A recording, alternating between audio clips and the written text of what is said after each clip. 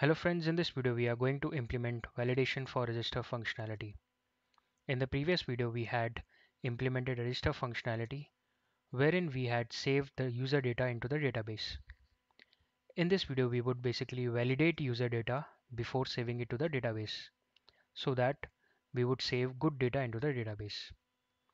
We will use data annotation attributes to validate the user input. So let's go to our project. So this is our Friends Forever project which we had implemented till now.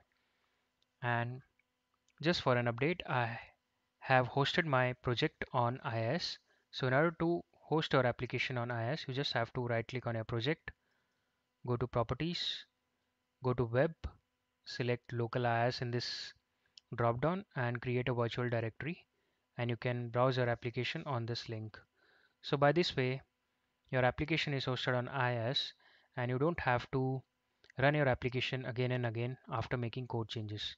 You just have to build the application and refresh the page and your changes would be updated on the browser. Now before starting the implementation of validation, we'll go to our action method which we had created in a previous video where the form data is posted. So basically model binding would bind this model object and this model object is sent to security service and security service persists it to the database. Now in the validation process there are two parts. So the first part is checking the validation and the second part is showing the errors to the user. So in MVC we basically validate the user data using data annotation attributes.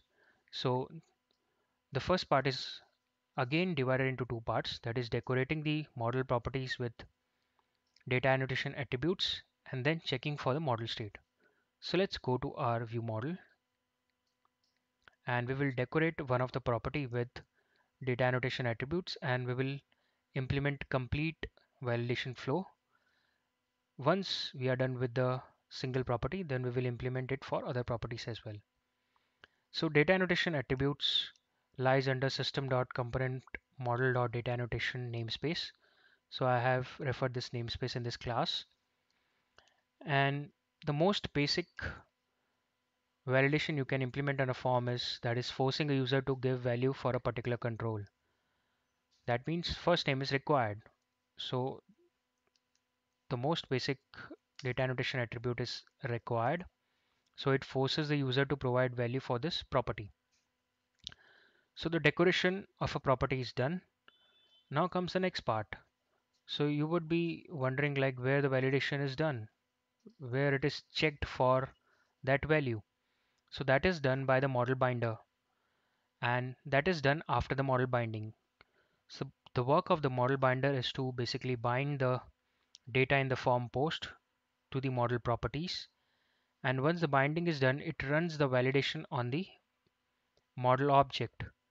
It basically inspects the property, check for any data annotation attributes and run the validation. And the outcome of this process is model state. So model state is a dictionary in controller class.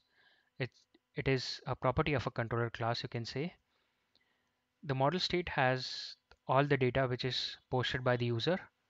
Plus it also has error messages associated with each property. So if there are error messages, then the model state would be invalid.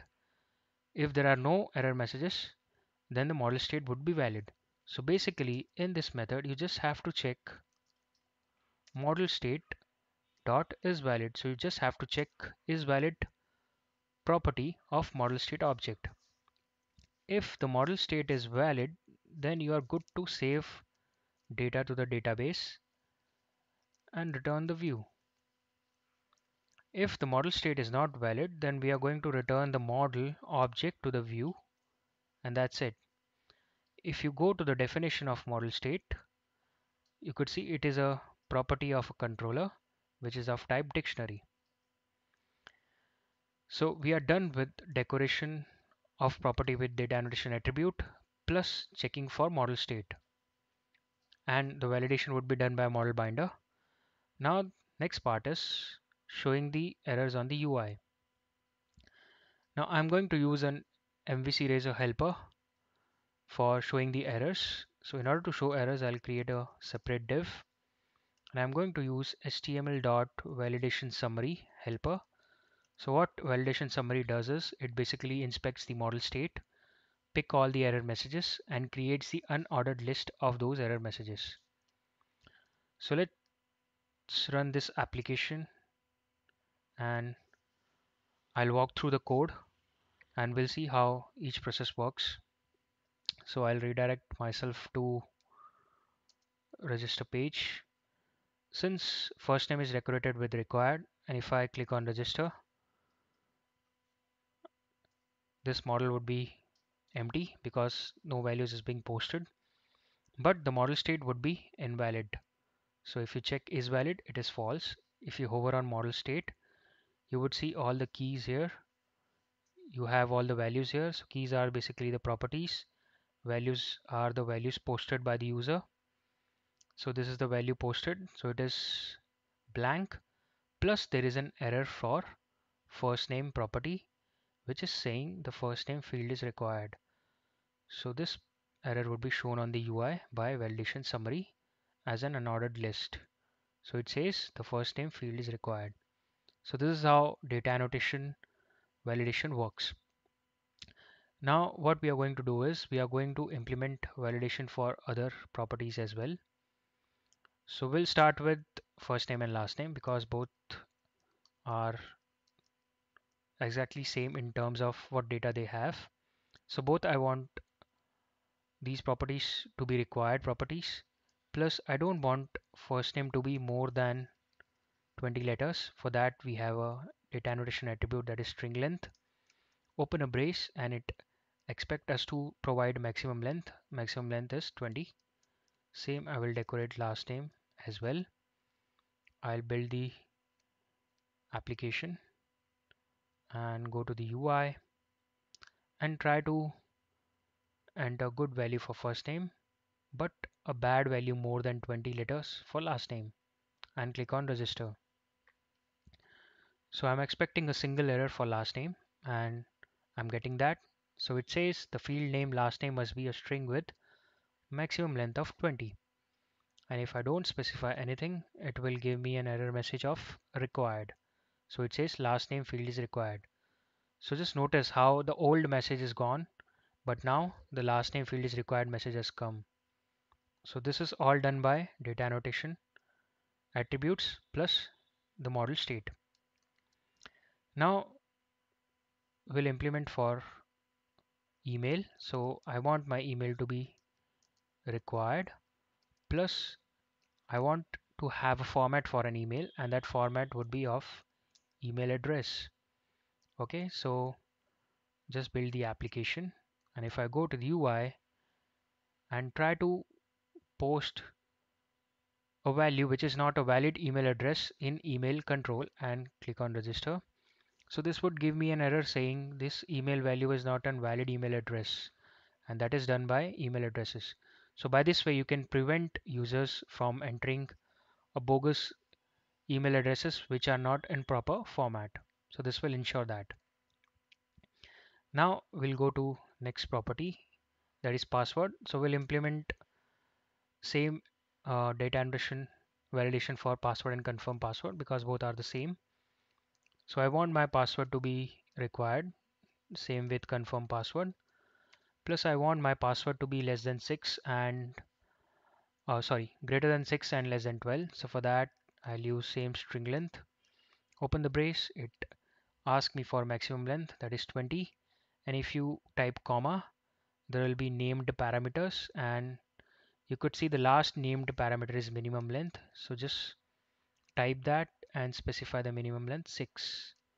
Similarly, I'll do that for confirm password as well. Oh, I forgot to close the brace.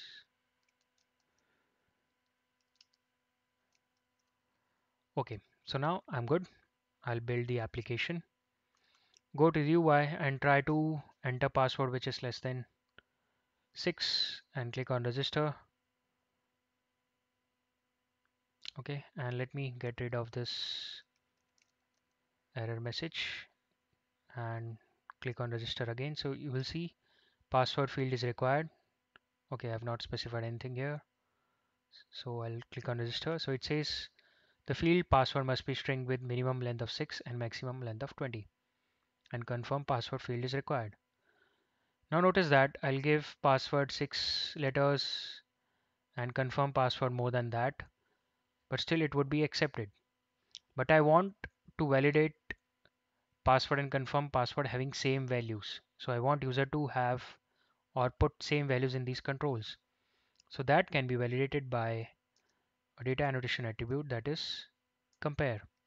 Open the bracket, it says it asks for other property. So we just have to specify name of the property to which we want to compare. So the property is password. So I'll build the application again. Try to give a password which is more than 6 letters. Similarly, we'll try to give confirm password more than 6 letters plus more than password field. So in this case, you'll get an error message saying password and confirm password do not match.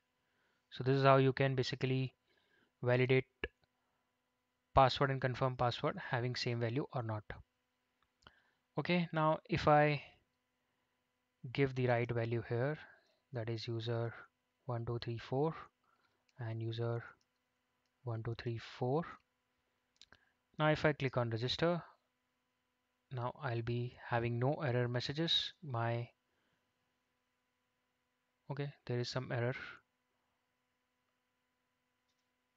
Okay, but I'm sure that the model state is valid, and then the data would be saved to the database. So this is how you can basically use data annotation attributes to validate the data which is provided by the user and make sure that a good data is saved to the database. Now I'm going to show you a few more things. So now you know that we have implemented required data annotation validation on our first name property, and if we don't specify the value for the first name, there is a message shown at the top saying the first name field is required. So this is the default message which is provided by the attribute itself. You can configure this message. You just open the brace, check for the second overload, and you would see a named parameter error message.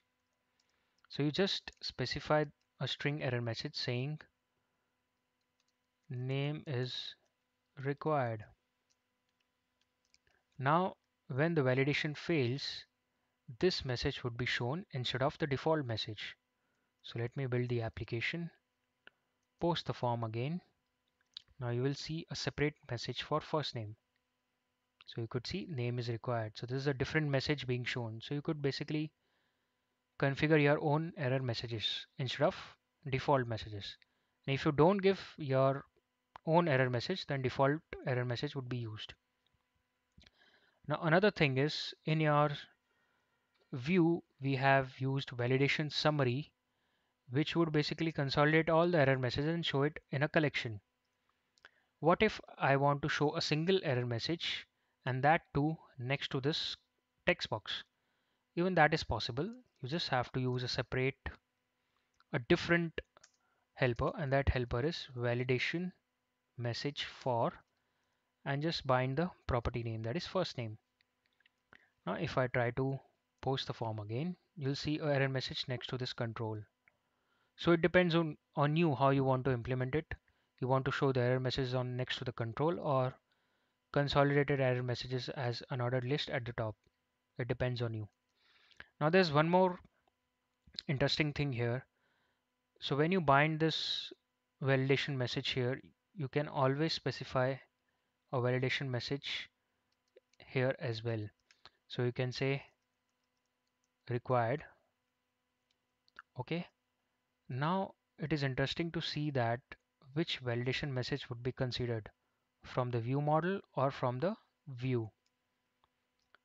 So if I post the form again, you would see a required is shown on this helper because we have configured it differently, and name is required is picked from the view model. Okay, and it is always advisable to use this type, because if you want to change the validation message, you can change it here, and you don't have to build your application because this change in the view, and you can deploy the view only. But if you have to change a view model, so it is a C sharp code, and you have to build the entire application to deploy this. So for that reason, it is always advisable to have error message configured on your view. But I would like to have it a consolidated message at the top, so I'm be going with the approach of having at the top. Okay, now there's one more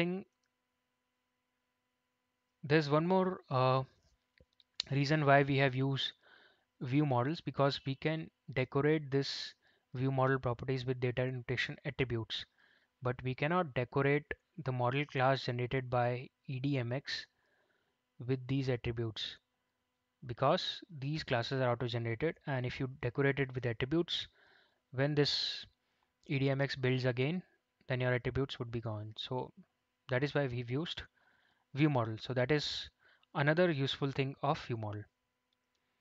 Now you will notice like your error messages are black in color. So what you can do, you can have some CSS classes applied to show it in a different color like red. So we are going to do that. So under content, I'm going to add a style sheet class, style sheet file, sorry, and I'm going to name it as site.css. Okay, and I have style sheet created for this. Okay, so these are some classes which gets applied to the controls, and for these classes uh, some style properties are being set. Now I'm going to refer this site.css on our layout page because all our views are um, using the layout page. So I'll drag and drop it under head section. So this would basically refer site.css on all the views.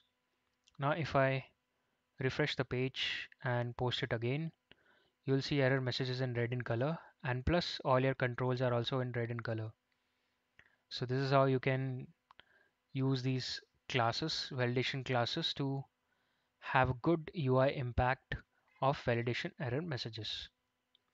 So this is all about data annotation attributes and how you can use data annotation attributes to implement validation and restrict user from entering bogus values in your controls.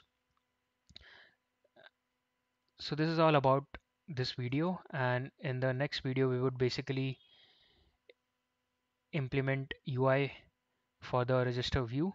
We would basically try to improve its UI and make it good looking. Yeah, that's it for the video, and thanks for watching.